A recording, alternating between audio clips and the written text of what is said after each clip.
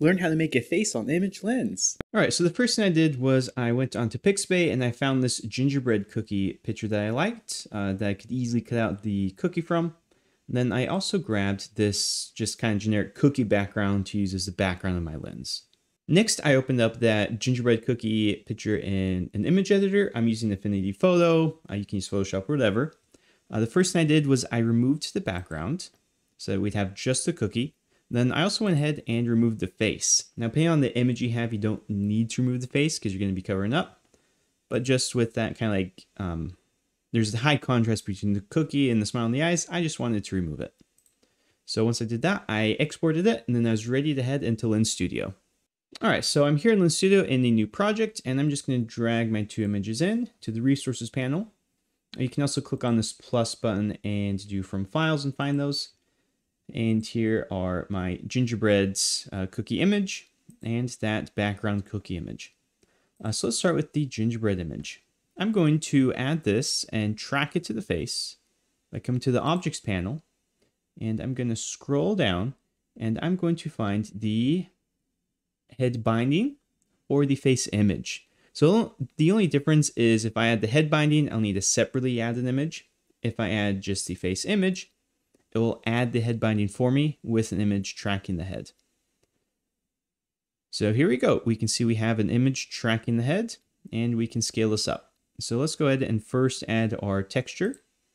So I'll click this little box here, choose that gingerbread cookie image. All right, and it might take just a moment if those are still being processed, that little circle icon. But here we have our cookie, and let's go ahead and scale this up.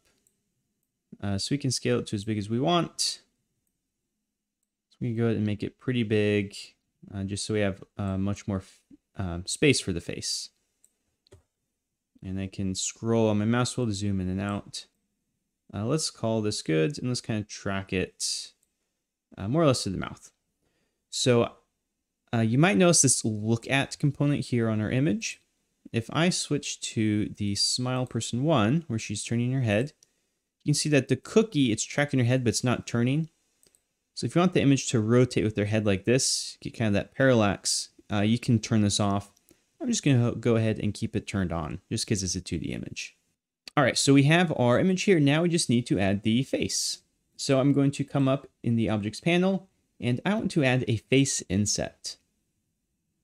Now this might add a separate head binding. Just to keep things organized, I'll probably just move it all into this original head binding here. So this face inset binding, it's just a head binding. So I'm going to move the face inset over into here.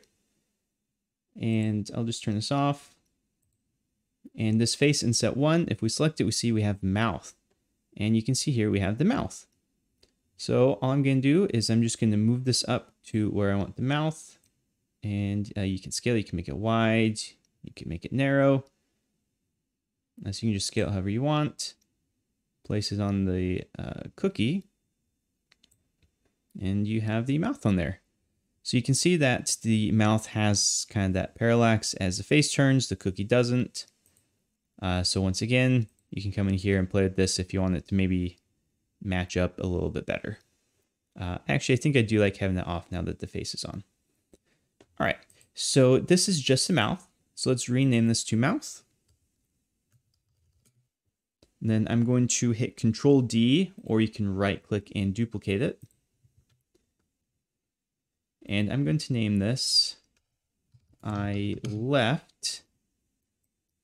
I'm going to move it up here, and I'm going to change this to left eye.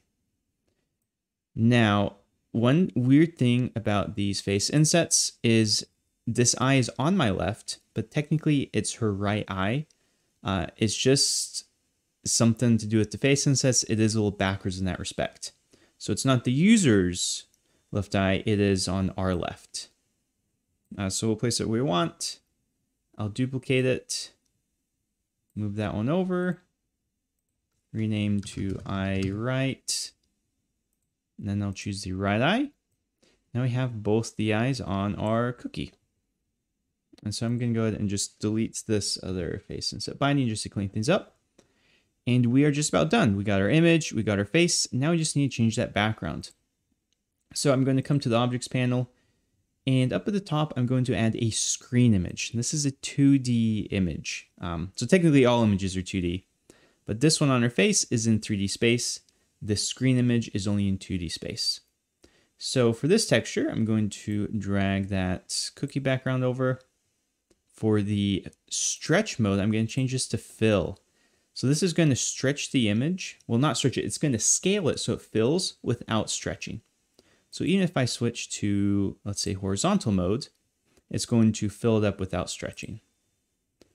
So let's go back to a vertical format. Now you might notice that this, of course, is in front of everything. So what I'm going to do is I'm going to just drag this up to the top. So it comes first. Now, this doesn't make this image get displayed first. This is just going to help me remember that this is coming first, because now in my scene config, I want this orthographic camera to be rendered before the other camera. So I'm going to click on those 3 dots and drag it up. So that means that anything in the orthographic camera is going to be drawn to the screen, and then anything in the regular camera. So now we have our cookie background, we have our gingerbread cookie, and we have the user's face on that cookie. And so one last thing to double check is you just want to come in and make sure that the face is basically on the same layer as this cookie. Because if we come back to this 3D scene, and I want to move the mouth, I can move this mouth in 3D space. If I move it back, you can see it's really feeling disconnected. So if I go back, it's even more pronounced. So straight on looks fine, but when you turn, you can see it gets kind of messed up. So just make sure that your face lines up with that 2D image. All right, and that is that. At this point, you are ready to publish your lens. Now, if you want to add a little more pizzazz, you can maybe add a tap to change to swap out the background. I have a separate tutorial for that linked here, so go ahead and check that out if you want to have multiple backgrounds. And one other improvement you also might want to make is to let this work on multiple people. So let's find a 2-person preview. So you can see that this is just tracking one head. So if we want to track multiple, I'm going to select my head binding and I'll duplicate that. Now with this head binding selected, I'm going to change the face index to 1. 0 is the first head, 1 is the second. And then we want the same image, but you can see that the face is kind of cloned. So on each of these face insets, you just need to also change that face index to 1. We got the mouth, got the eyes, and there we go. So you can see we have the other eyes and the mouth there. You might notice that the cookie is blocking the other person's face. If the people are further apart, it'll work better, or you can scale the cookie down to just give a little more space for the other face to show through. But that is how you make this work on multiple faces. You just kind of clone this head binding root, change the face index, and then change the index on each of the face insets as well.